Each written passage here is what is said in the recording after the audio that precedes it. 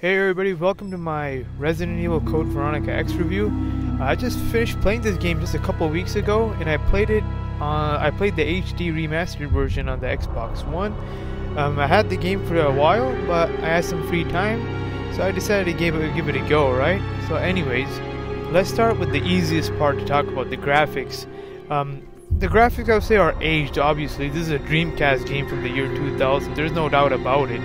They're very aged, they're blocky, the animations are choppy, but can you play the game still? Yeah, you definitely can. They're not as aged as the PS1 games where it's just a bunch of blocks with textures on them. No, this game, the graphics actually, the models have actually lips modeled, eyes built in. You can actually tell it's a human instead of a bunch of polygons and blocks. But what I found was disappointing was that in the HD remaster, Capcom barely put any effort.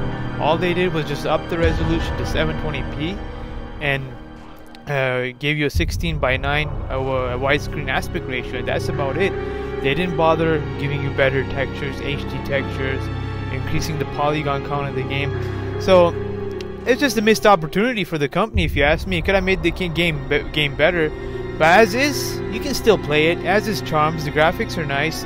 What I like about the graphics is that they don't use the pre-rendered backgrounds from the prior games. Instead, they have a fully rendered graphics. is rendered for real time. So in my opinion, I like that style better. There's more color. It just gives a better feel to the game, a better atmosphere, and I like that. They still hold up. Yeah, they look old, like I said, but it's playable. It could be better, definitely, especially with what they released. But hey, if you set your mind to it, you can play it, no problem. But that's the graphics. Now let's move on with the setting and the music. The setting, I like the setting a lot. I thought it was highly atmospheric. It takes place on an island, and you got a bunch of places you can see on this island. You got your typical Resident Evil style mansion palace. You have a private residence. You have a military training facility. You have an underground lab. You have a prison. There's a lot of places to visit in this game, and by far this game is probably the largest classic RE game. You're probably going to get around 10 to 11 hours of gameplay time in this game, which I think is an absolute plus, because if you look back to the other RE games, you have to play as two different characters that pretty much repeat the same game. So I would say the previous RE games before this were like 5 to 6 hours, so double the length. I like that. And also I love the music in this game. I found out about this game when I clicked on a playthrough of it on YouTube a few years ago, and the guy who was playing it went into the save room. I was like, wow, that sounds incredible. And I liked that, and it just got me hooked into the game. It was in the back of my mind, or my backlog, as you would say, right? And I think the music is fantastic. There's a bunch of tracks. They all fit the atmosphere, the setting very well. It gives you a B-movie type feel, B-movie horror. I just absolutely enjoy that. I love it. It's great. There's no doubt about that. Anyways, now to the bad part. What I thought the bad part was, I have to lump the gameplay and the controls together, people. I'm sorry, they're just too linked together. I don't like doing this, but I have to. What I didn't like about is the tank controls. The tank controls absolutely ruined the game for me. Why do we have this clunky movement system? I mean, this is a fixed camera game. You don't need two thumbsticks, one to control the camera, one to move the player. So why couldn't Capcom just have the analog stick to move the character in any direction you want? Why do we need this weird tank controls? It just makes the game just much worse. It just hurts the game, if you ask me, because the game is incredible. The atmosphere, the setting, the music, the characters, the story, I thought it was very well done. But the controls, they break the game. Especially, not only that, the controls just make the game cheap. Especially if you add on this is one of the hardest RE games you can play. The amount of ammo, the amount of health supplies, the amount of save tapes they give you is a lot less compared to previous games. And the enemy placement and the enemies respawn. You put this together with the tank controls, you just get a really difficult, cheaply difficult game. It's not challenging, it's just difficult in a bad way, not in a good way. And in a game like this, with classic RE games, you wanna do trial and error gameplay. You want to explore. You want to see what you can do with the puzzles.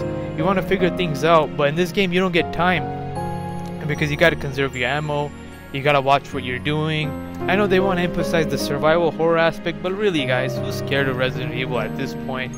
Nah, I just want to explore the setting.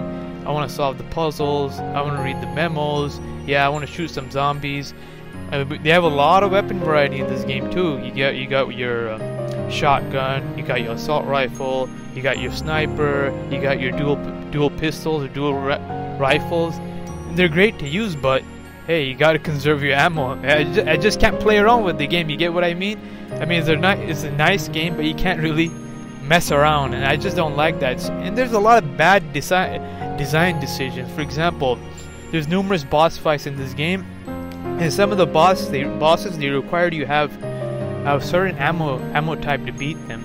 And if, for example, you use this ammo type previously in the game, you don't have it, you're pretty much screwed at the boss fights. So either you reverse back to a save file where you had that ammo type, and if you don't have that ammo type, you're screwed. You start the game over again, and this really harms the game in my opinion. And there's another bad design decision later on in the game where you play as both as Chris and Claire. There's a situation where you switch from Claire to Chris, and you're immediately thrown into a boss fight without being able to choose your ammo, your gun. You're not able to use a lockbox. So you're pretty much screwed again. You gotta go back an hour to your previous save file and do it again, and just prepare for that. So I mean, what were they thinking with the design decisions? And that's a shame, because I like this game. I like the setting. I like the fixed camera RE gameplay. I played the other ones. I played 0. I played 1. The HD versions with the better controls. And I really enjoyed this immensely. Not that I didn't enjoy this game. I did enjoy this game, but the artificial difficulty and the tank controls kind of ruined it for me. So do I recommend this game in 2020? Yeah, I recommend it, especially if you're an RE fan. And all the other Resident Evil games, they're available on PC and modern consoles, so you can get the story. The only one that's missing in terms of story-wise is this game, right? So you got your options to play it either on Xbox One, backwards compatibility with the HD version, or you have to use emulators, or you could play it on the PS4, or you could play the PS2 version. But let's be honest, play the HD version so you can play in 16:9 mode on modern TVs. That's the version you want to play, right? Anyway, I would give it a 6 out of 10. It's a great game, but once again, it's ruined by the artificial cheap difficulty and the tank controls. Otherwise, I loved it. I liked it. It was like playing a B horror movie, right? So you don't get those these days anymore. But anyways, yeah, a 6 out of 10. All right, thanks for listening to me, guys. Take care. Bye.